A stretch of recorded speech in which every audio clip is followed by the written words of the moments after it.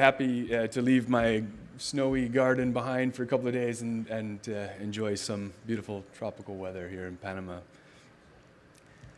30 years ago, the World Health Assembly announced that polio would be targeted for eradication globally. And as has been mentioned in the last couple of talks already, in that 30 years, some amazing progress has been made. From at the time of the declaration, there were more than 120 countries where polio was endemic and had never been interrupted. Upwards of 350,000 childhood. Oh, I'm one ahead.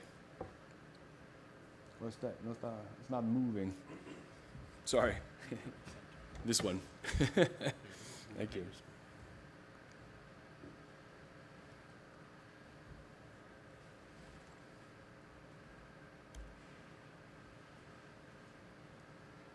Oh, thank you. Okay, got it now. You know, and upwards of 350,000 children were paralyzed every year, many of whom wouldn't survive or would face a lifetime of disability in countries that didn't have any resources to support them. Today, there are only 3 countries where polio remains endemic and uninterrupted, and the cases are numbered in sort of 5s and 10s. In fact, so far this year in 2018, there have only been 19 cases, all of which have occurred in Pakistan and Afghanistan.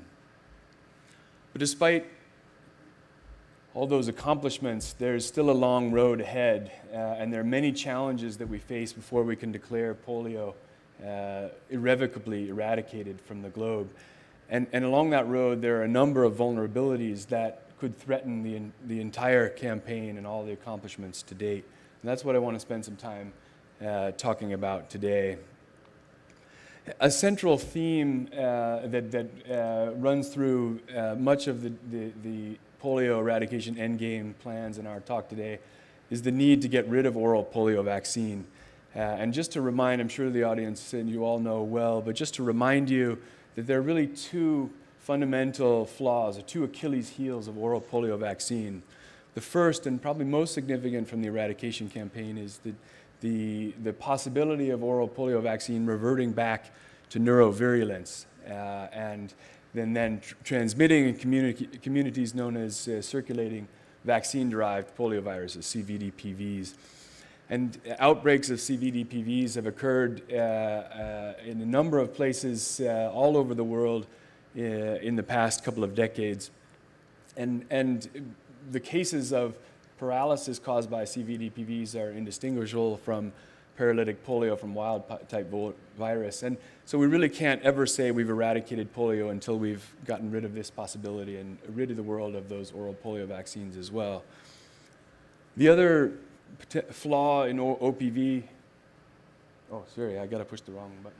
The other flaw in oral polio virus is its tendency to cause paralysis in vaccine recipients or close contacts known as vaccine-associated paralytic polio, or VAP.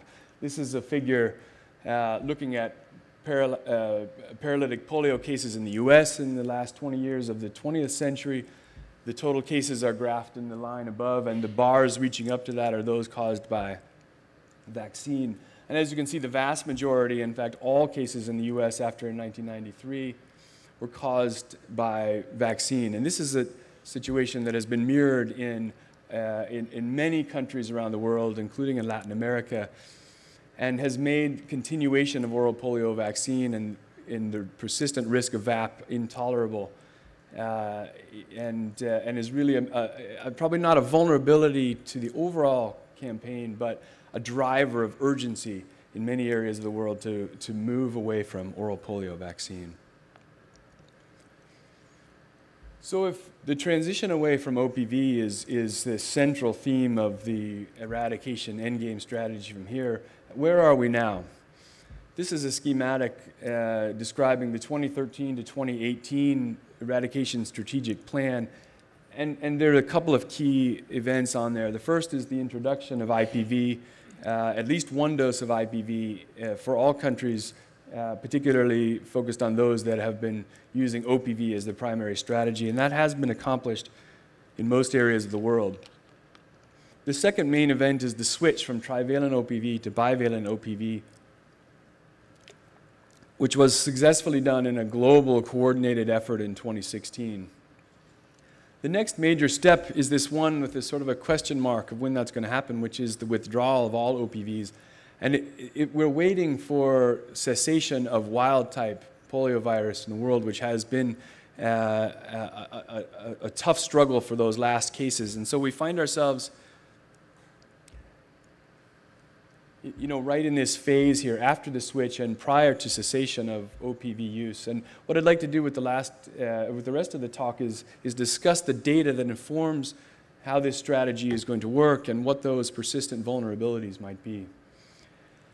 I'm also going to tell this story through research conducted in Latin America, and it's remarkable. There's research into the optimal vaccine strategies taking place all over the world, but so much of the important data that we use to inform our campaign has come from Latin America, and that it's really possible to tell this story using research from this region, and so I'm going to try to do that for the most part. But it's not to discount, all the very important work taking place elsewhere.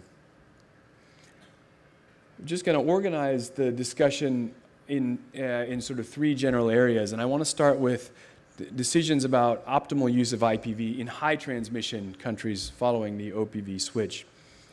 High transmission countries are generally characterized by decreased population immunity, which stems from a number of factors, both biologic and socioeconomic.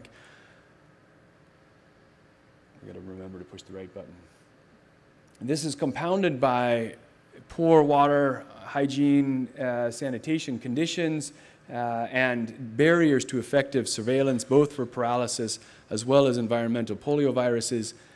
And what you get then is a strategy that's influenced by an emphasis on affordability, alignment with the EPI schedule in order to maximize uptake, and to focus on mucosal immunity, which is the portion of polio immunity that serves to limit spread of polioviruses in communities.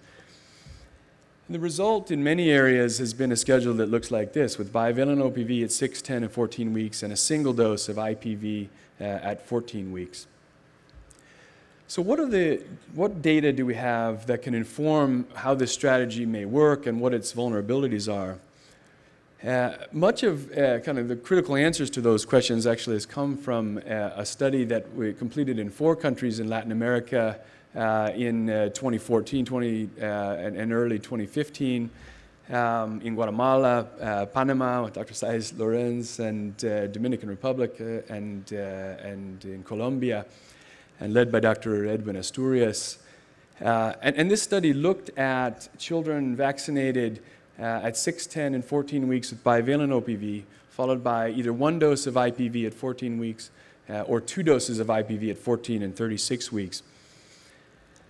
And as was predicted from previous studies looking at IPV following trivalent OPV, the serologic responses to type 1 and type 3, which are contained in all those vaccines, in both vaccines, were robust. But the critical questions were around serotype 2 conversion, because in these schedules, the only specific serotype 2 protection comes from the IPV. The serologic responses in this study are outlined in these 2 figures. On your left, you can see the seroconversion rates after the single dose of IPV. And to start with, the key time point probably in this graph is the middle bar on the histogram, which measures the seroconversion rates after a single dose of IPV. And you can see that the levels reached about 80%. There was a little bump in seroconversion following a monovalent OPV2 challenge, which suggested that a small subset of the kids who didn't seroconvert were primed, but the key number really is this 80%. 80% was perhaps an encouraging result in some regards, but somewhat disappointing from the perspective of the global eradication campaign, especially when compared in context with the responses that you can get out of a second dose of IPV, which are shown on the right side there. And again, the middle bar here is seroconversion at 36 weeks before the second dose, which is again around 75, 80%. But the second dose of IPV achieved essentially 100% seroconversion in all kids. There was a study that followed this from Pakistan using a very similar methodology in assessing the seroconversion rates after the schedule of BOPV 61014 and when a single IPV. And again, the authors of this study showed very high serotype 1 and 3 seroconversion, but lower serotype 2. And in this study, they were just barely over 50%. So this raises the question of what's the driver of these suboptimal serotype 2 responses. And there are a number of factors that probably play into this, but prominent among those is the influence of maternal antibody. We had the opportunity to take the data from the Latin American trial and look at the influence of maternal antibody. And what you see graphed here is the seroprotection, so actual levels of protective antibody over time according to the maternal antibody status before the first dose of IPV. So children in red here are those that were seronegative, a low maternal antibody, and the blue is the seropositive, a higher maternal antibody. And what you can see here, probably the first important point to look at is near the right side at the 36-week time point prior to the second IPV. There was a significant difference. Only 60% of infants who had maternal antibody were seroprotected at that time point compared to over 80% among those with low maternal antibody. And again, similar to the findings in the big trial, in the main trial, the second dose of IPV overcame any potential influence of maternal antibody when given at 36 weeks. This study also provided some critical information about another question that is of major significance after the transition from trivalent to bivalent OPV, which is what's the impact of this strategy on mucosal immunity. And as you know, IPV alone does not generate mucosal immunity.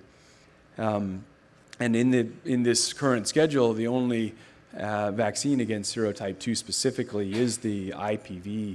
But there was a hypothesis that there could be cross-reactivity among children given bivalent OPV and that they might then generate some mucosal immunity. And that was indeed what we discovered. The graph on the left shows mucosal immunity as measured by stool shedding of virus after a monovalent type 2 challenge. And the shedding index, or the amount of shedding, is shifted to the left, is slightly decreased in the children who received one dose of IPV. It was fairly subtle change, but statistically significant. But more meaningful, there was a much bigger drop after the 2 doses of IPV, as you can see there. The actual clinical and epidemiologic ramifications of this shift are unknown, but certainly what you see demonstrated is that the second dose of IPV is also continuing to enhance whatever mucosal immunity we're able to derive.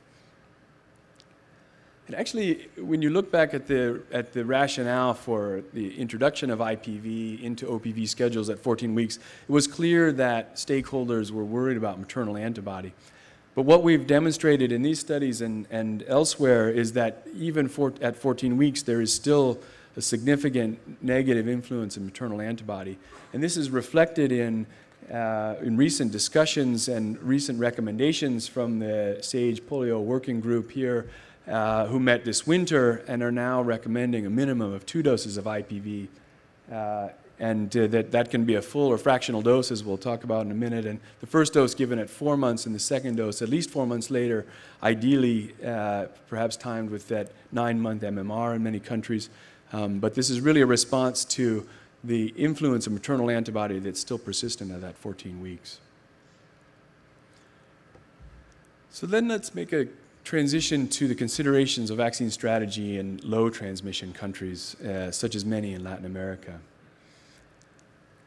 Low transmission countries are generally characterized by much better population immunity through a number of factors, but perhaps most prominently through higher rates of vaccination and better surveillance, improved conditions leads to an overall reduced susceptibility to circulating vaccine-derived poliovirus transmission. And as CVD-PV transmission and certainly wild poliovirus cases fade from memory, the risk of VAP is ever present and becomes increasingly intolerable, as we mentioned before. And so strategies then are developed, placing an emphasis on a reduction in VAP and boosting humoral or individual protection. And many schedules look like these two examples here, beginning with IPV, which is demonstrated to reduce the rates of VAP significantly by providing some humoral immunity prior to exposure to the oral polio vaccines. The number of IPVs in these types of schedules are really dictated by resources, as we've just mentioned and we've heard a number of times. It actually, some of the vulnerabilities and some of the, the evidence of the effectiveness of these strategies comes from another wonderful clinical trial undertaken at the same time in Latin America, in Chile, led by Miguel Orion. And in this study, children were given one of three schedules, an IPV followed by 2 bivalent OPVs, or 2 IPVs followed by 1 bivalent OPV, or all IPVs. And the vaccines were given at 2, 4, 6 months. And again, like the previous studies, there were very robust serotype 1 and 3 responses, but the critical questions were about serotype 2. And just to point you to the kind of key places to look at on these two figures, on the left in the histogram, at the 28-week time point after all the vaccines were completed, you can see that the children in yellow who received only 1 dose of IPV had much lower rates of seroconversion than the red, which are the 2 IPVs, and certainly the green with the 3 IPVs. And that's reflected in differences in antibody titers here, graphed on the right, with the blue reflecting the single IPV dose and the other 2 lines overlapping the 2 or 3 IPV groups. We had an opportunity to explore the reasons for some of those disparities again in our analysis of maternal antibodies, and very similarly found that maternal antibody status at the time of the first IPV had a significant negative influence on seroprotection in this case, after the completion of the full series. And similar to our previous findings, a second dose of IPV given at 4 months overcame any interference of maternal antibody. So if there has been a theme to lots of these discussions so far, it's that 1 dose of IPV may leave us with significant vulnerabilities. But once we make the decision, or once the recommendation is made to administer 2 or more IPVs, you immediately run up against another barrier, which has already been discussed, which is maintaining an adequate supply of IPV. There have been a number of approaches to try to mitigate this challenge. Perhaps most prominent among those is the development of the use of fractionated intradermal IPV doses, as Dr. Xavier just mentioned. One of the original studies demonstrating immunogenicity of these was undertaken in Cuba and has been subsequently replicated elsewhere. One can generally say that full-dose IPV does give you better seroresponses than fractionated IPVs, but perhaps a critical question of how they might be used is answered in this figure from a meta-analysis of these studies, comparing 2 doses of the intradermal fractionated IPV with a single dose of, full dose of IPV. And in general, those 2 doses are much more immunogenic than the single dose.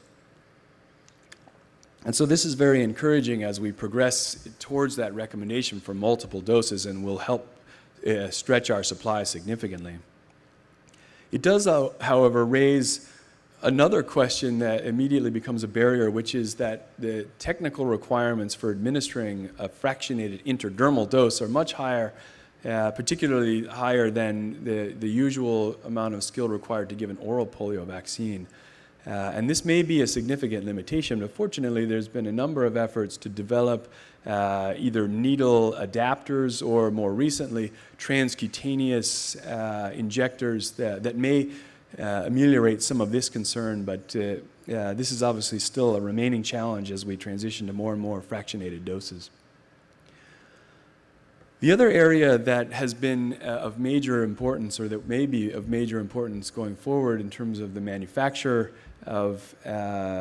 supply limitations of IPVs is the development of Sabin IPVs. So the Salk IPV that has been used traditionally is manufactured from 3 wild-type polio strains. And the biocontainment requirements for the manufacture of IPV are such that they really limit the possibility of doing those in any country that has, the factors that might lead to high polio transmission. And so the development of IPV from the Sabin strains may allow us to increase capacity for manufacturing if we can accomplish the right technology transfer in many more places. And this may go further than anything else in terms of figuring out how to provide enough IPV where it's necessary. The figures here are just looking at immune responses following Sabin IPVs of different doses and adjuvants, compared to the yellow, which are the sort of pre-vaccination status, and the blue line, which is vaccine responses from wild polio virus-related IPV, the Salk IPV. And there are really 2 take-home points here. One is that the Sabin IPVs are immunogenic.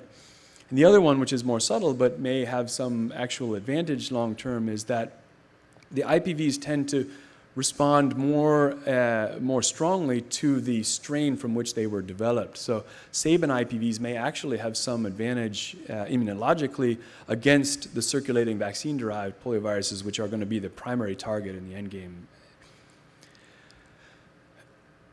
This brings up, I think, just the points that I want to close with, that much of what we've talked about so far and what has been done in polio eradication is trying to find the right way to use the tools we already have in our armamentarium from a vaccine standpoint. But what can we do in these last stages of polio eradication to improve that armamentarium?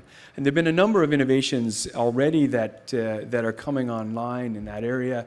2 trials just to mention. One is looking at adjuvanted fractional doses, which may get past that single dose suboptimal serologic conversion that we see that we need multiple doses of fractionated IPV. And a study conducted in the Dominican Republic here showed that the adjuvants can really be powerful tools to boost the effect of those fractionated doses. And then another example, actually a clinical trial, again run by Dr. Saez Lorenz here in Panama, looking at a monovalent high-dose IPV, which may have niches boosting serologic immunity with a single dose, perhaps in an outbreak situation. And the thing that I want to close with is a potential innovation that I think could really serve to shift the paradigm for these final stages, which is the development of OPVs that do not revert back to neurovirulence. As I was learning about these viruses, you really found, my first instinct was like, why didn't we have these 25 years ago? We probably wouldn't be talking about this right now. But it's only recently that we've had the technological skill to develop, to engineer viruses that don't revert back to virulence, that don't have that downside. This is just a picture of a manufactured study site, biocontained study site called Poliopolis in Belgium, where they've completed phase 1 clinical trials of these novel OPV2s, and studies are planned in the coming year here in Latin America for phase 2 trials. It has always been this kind of irony of the end stages of polio eradication that when we have an outbreak of a CVD-PV, for example, the response is to give a lot of doses of oral poliovirus. And so like fighting fire with fire. And so this type of thing has the potential to really shift the paradigm and may play a major role as we move further into the end game. I just want to finish, I suppose, it's humbling work being part of such a huge process, and it's been an honor to be, part of a tiny part of that. But when we talk about challenges or intellectual challenges, I always want to recognize that there are those every day out there today on the front lines of polio eradication and facing challenges that are of a different nature, but absolutely, more important and to the actual success of the campaign. And so I want to acknowledge those efforts as well. I love this picture because most of the time you see kids receiving oral polio vaccine, if you Google it, and they're crying and someone's holding them out. But this kid, I think probably because of the guy with the gun, he's not complaining. But obviously the vaccine worker here is risking her life, and we're really honored to be part of that. So, thank you very much for the chance to speak. I know that in the audience, there are many of you with a lot of experience in determining vaccine policy around polio and experts in polio eradication. And so if we have a couple of minutes, I think we would welcome your perspectives and comments. Thank you.